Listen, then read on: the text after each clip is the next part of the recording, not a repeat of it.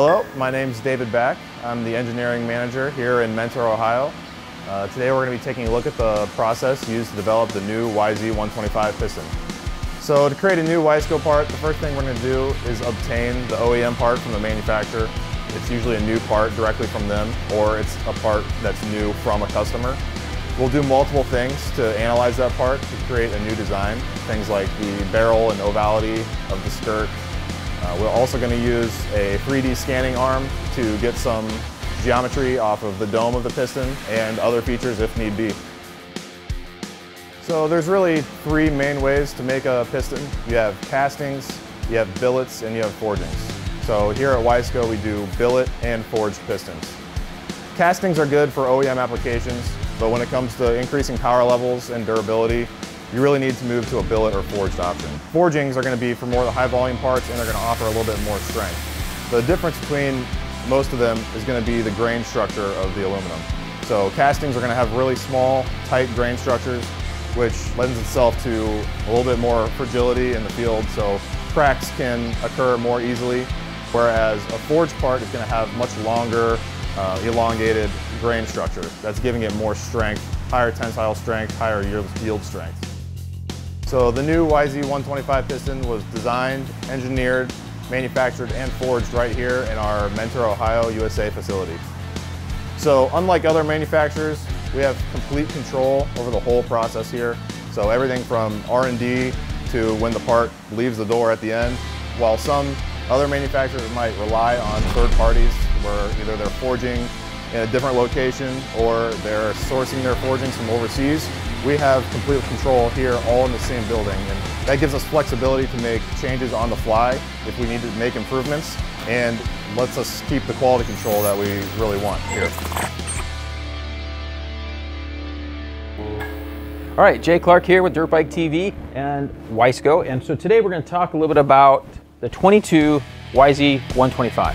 Yamaha finally updated this bike and got some really good updates. It has a key-in carb, which we've got jetted well with our JD jetting kit. That's helped a ton.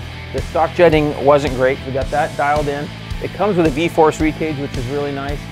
For the piston, we wanted to make sure we were really dialed in. And so, and there wasn't any pistons available stock. And so when you have a 125, they like pistons and rings. So we wanted to make sure we had a good setup, and Wiseco made us a good test piston that we got about 8 hours on this piston, and everything looks great. We had a bunch of different size and skilled riders riding this. Martin Costello, we had him riding. We had some footage of him riding out at Kuya, and then we raced it at the two-stroke race with a bunch of us all riding it and had a great time. It pulled me around, who's way too big for a 125, but it's a blast to ride. Piston's a little bit lighter than the stock one, and pinned on center with this new style. Additional cooling holes and lightning holes in the piston. Got the Wiseco coating, and as you can see, it's running really well. And so it's been good. We have a new one in here. We probably wouldn't even be changing this other than the fact we want to send this back to Wiseco. They're going to inspect it, make sure everything's looking good as they're finishing up the production run of these. Hey, my name is Ryan Now. I'm engineering manager here at Wiseco, and we're currently in the R&D department. So when we get a piston back, a lot of things we're looking at is the piston crown to make sure that the burn was good. We'll do a Rockwell hardness check to make sure that the hardness of the material wasn't lost or the engine was overheated in any case. You can see we can look at wear patterns on the skirt.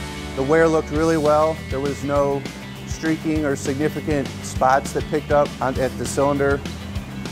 So the other thing we look at is our mating components. So the pin fit worked really well. There was no excessive wear there. So when we have a part tested and it comes out looking good like it hasn't been run at all, it's further validation that our skirt shape is really well and that the coating's holding up really well. A little bit about the coating is it takes up a little bit of the clearance to the bore in a running engine. So in a two-stroke especially, it helps eliminate some of that noise that you hear with the piston motion.